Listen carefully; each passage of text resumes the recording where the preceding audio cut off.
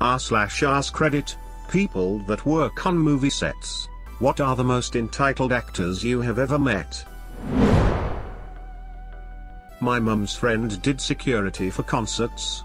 She always told us about how nice the bands were, but Adele was a nightmare. Her fans started to line up before her concert outside of the stadium, and Adele refused to do sound check because she didn't want anyone to hear her for free, and you couldn't look at her when she spoke to you. AC/DC was the nicest band she encountered, and the Foo Fighters. Bam Margera used to frequent a mall where I was managing a store. He was always cool and never seemed pretentious. One afternoon he came in with some friends, and they were all obviously either high, drunk, or both. They were in my store, making a scene, being obnoxious, and started throwing around merchandise. Before I could say anything to them, Bam turned around and yelled for them to stop acting like effing children and to put everything back where they got it. Like good little peons, they did what they were told. He just looked at me, and with a long and tired look on his face told me he was sorry about them. So, yeah, Bam seems to be a good guy. Bruce Vilanch demanded I serve him his Skittles while in my underwear. I was young and wanted to get into the industry, so I, regretfully, did it. Not that it's any surprise to anyone, but Michael Cera is a huge effing a-hole. I watched so many young musicians come up to him during the Sex Bob-Omb tour, come up to him to talk about music or gush about how he inspired them, only for him to either brush them off completely, ask them why they're talking to him, or just have security come take them away. Total D. Many years ago I worked at OAB in Philly. We had a reservation for Don King one night, but he and his large party didn't show. So about 15 minutes past close he calls and says he is running late but will be there in a few minutes. Owner asks essential staff to stay, and about an hour later King and his party arrive. His party eats and drinks until after midnight, but when presented with the check, King says one of his companions was unhappy with the food. The waiter offers to take it off the bill. King makes snarky remark like, "Of course you will." He ends up leaving no tip on a nearly $2,000 bill while making staff work an extra 3 hours. My sister is a writer and has met and worked with lots of people in Hollywood. I asked her who the nicest celebrity she ever met was, and she said without hesitation, Luke Perry.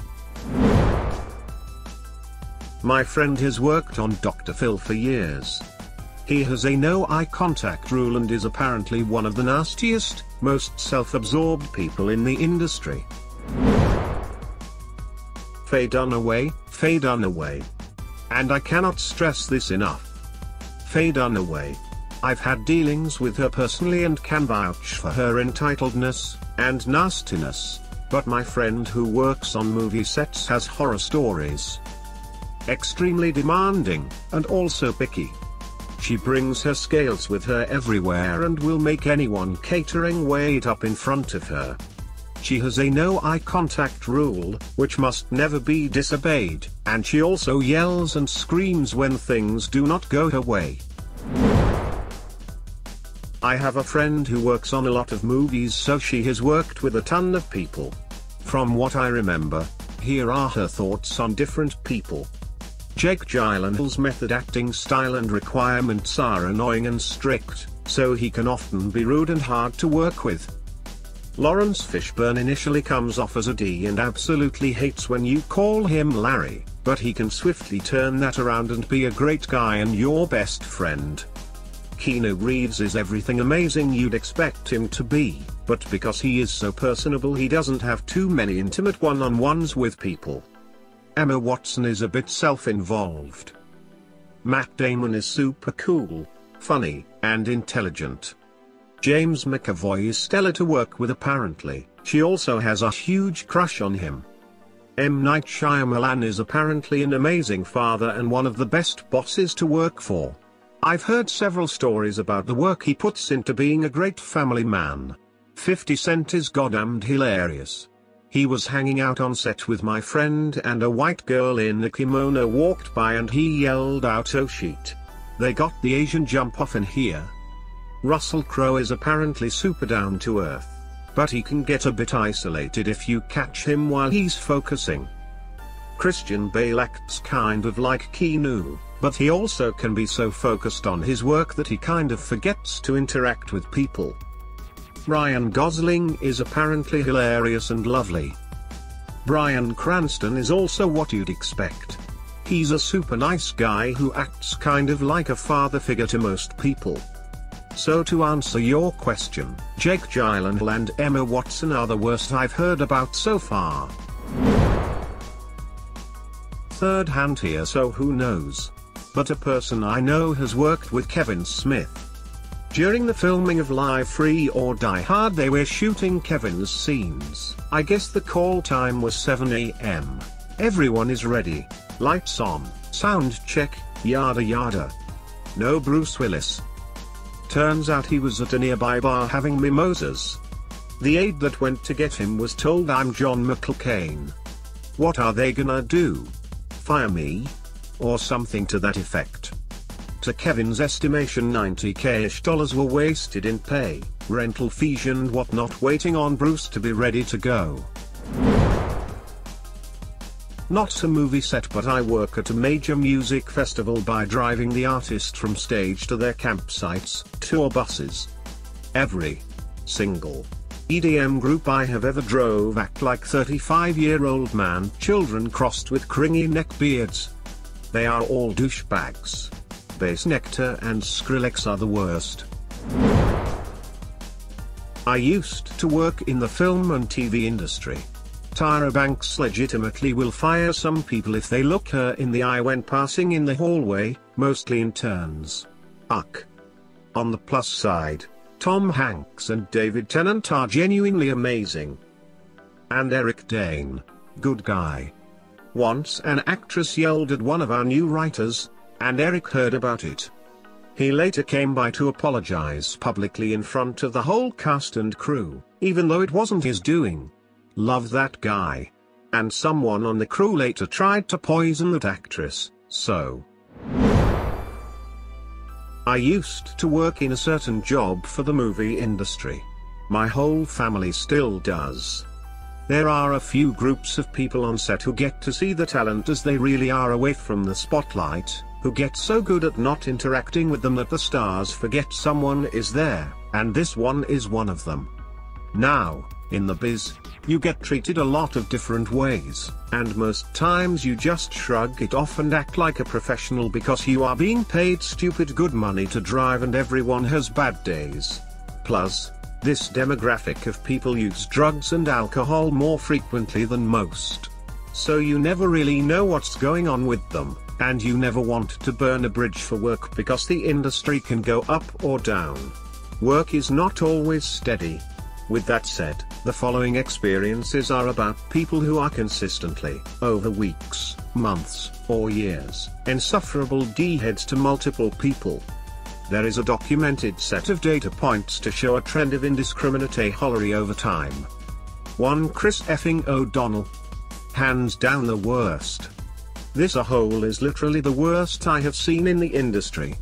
This extremely minor television actor and former model, see his fat neck, thinks he is not only talented but divine and will wonder aloud why lessers are doing something near him.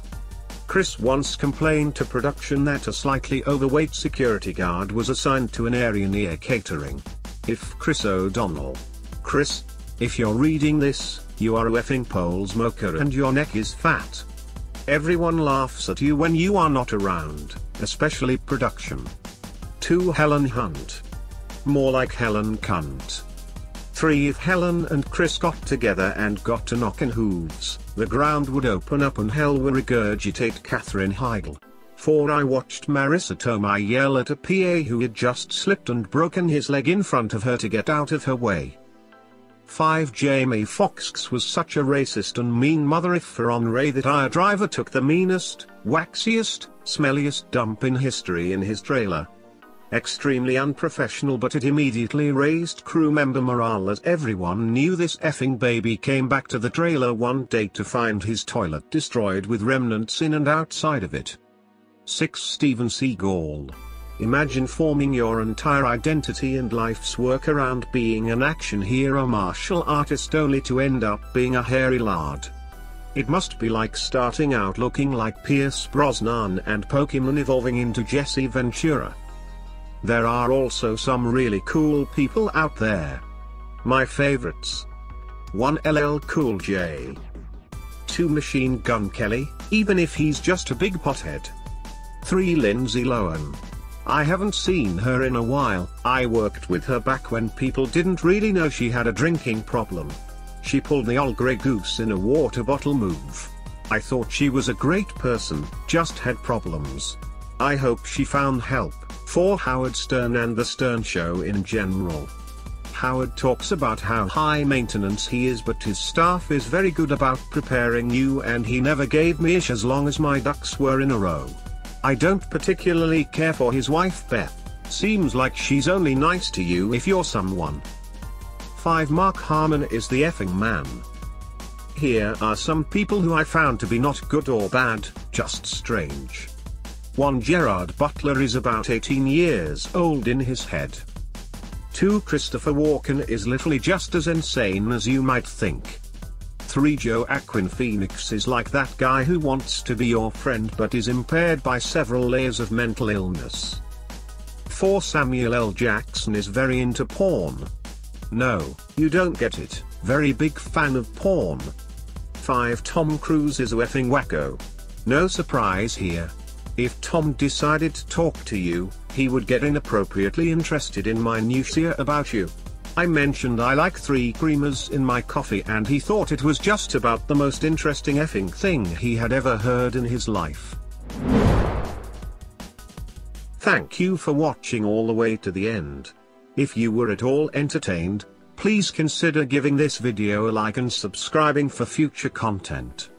Stay safe everyone, until next time.